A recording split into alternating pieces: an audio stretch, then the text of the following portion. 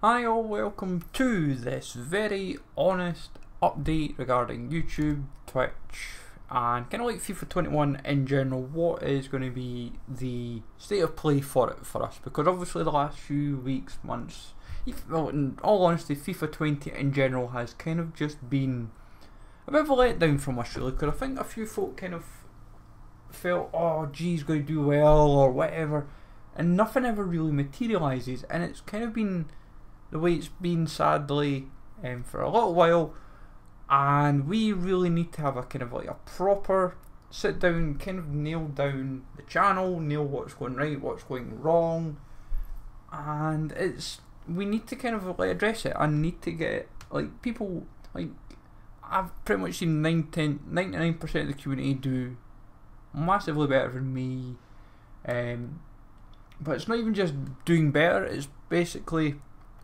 like, if I'm doing like a video, like what am I doing right with it, what am I doing wrong with it, is there something I've missed, or is there like something I could improve on?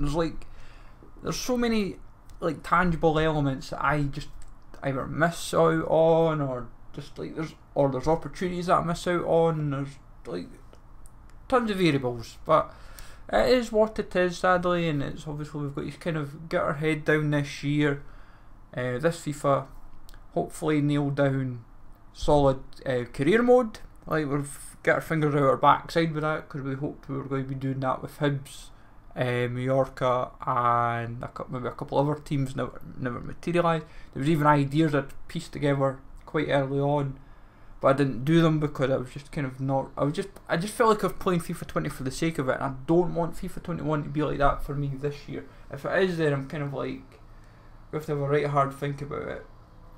But for me, trading SBC stuff, there's an SBC idea I've not seen at all on the game, like anyone do on the game on YouTube. So I'm going to try that out. Hopefully it goes quite well, because it's a collab based idea, so I'm hoping it can work.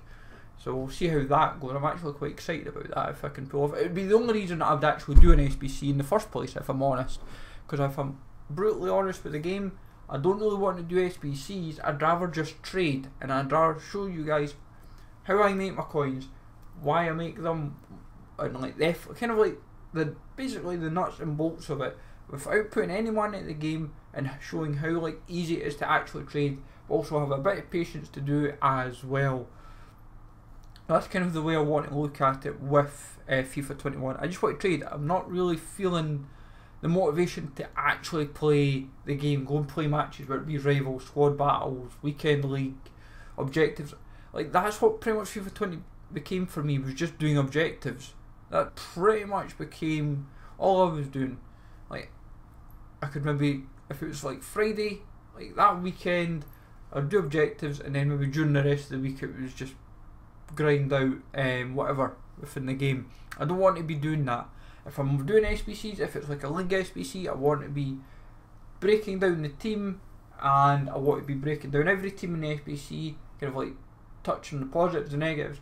So if like say Chelsea for example, we'll just say if you need Jorginho for example in the SBC, if he was to get inform for example, or a special card that takes him out, his base card out of packs, who's the alternative that you can look at that kind of reassures the squad, that doesn't inflate it? There's I really want to kind of nail down the trading and SBC elements better this year, like whereas like on previous years like 17, 18, 19 I was doing that. 20 was just like kind of, it felt lazy from me if I'm brutally honest. That's why there was nothing really happening. Like people weren't really following or interested in my Twitter or the YouTube or the Twitch. No matter what I was doing, like I could just be putting up videos for the sake of it. People would be like, It's like, it's basically what it was like, And that's why I find I don't get comments on the video, because it's like people aren't giving feedback to say, oh this is I found this very useful. Does he play well? Like that's like, yes, I might not be playing. I might not necessarily play the game too much for FIFA 21 in terms of actual gameplay, but if the SBC card is say 100k, like you would say to yourself, right, he costs 100k, here's 5 alternatives within, say that, you might do, say, 2 cheap alternatives, 2 mid-tier alternatives, and then the 2 expensive like alternatives, and you would say, right, this is 6 players that can do the same job for this 100k card, and you maybe say, well, these 2 that are 5k are probably just as good if budget's an issue. These 2 30k, both very sound. Realistically, they'd probably be the 2 you would look at, and then the 2 that might be 300k, say, only buy these 2 if budget allows, but this guy is the kind of like, for 100k will do just as good a job as the 300k guys. So you've kind of, that's where I've got to kind of break it down for FIFA 21 for like, when it comes to like, is it worth it, but also breaking down those elements. I've got to kind of do the effort again. That's what I need to kind of do. So if I'm doing those SBC guides, if I'm doing trading tips, I've got to kind of nail it all kind of like down and make sure it's actually up to scratch. Like with the career mode, Hibs we're eventually going to actually do. So the aim is to do a save where we basically win the league, the Scottish Cup, Europa League and the Champions League. We ain't going to stop until we do all 4 objectives. Basically, that's the aim. Speaking to a couple of mates that are sorting me out with graphics to kind of sort within the save. So like when I'm doing different elements, it's to kind of up the performance and production scale of it. Like, yes, the menu within the games are sound, but I'd quite like to add my own elements within, so that way it kind of like just ups the scale a little bit and shows a bit more emphasis. I've been getting all that kind of, I've been preparing like the thumbnail stuff on my end, so I've got that all kind of sorted out, relatively happy, and I just kind of need the game itself now and just kind of detail the team for like what's the initial improvements to put in for like the first season, and then obviously when it comes to like second season onwards, like where do we kind of improve from there. So this FIFA, I'm not wanting to use it as an excuse to say, right, let's get it done.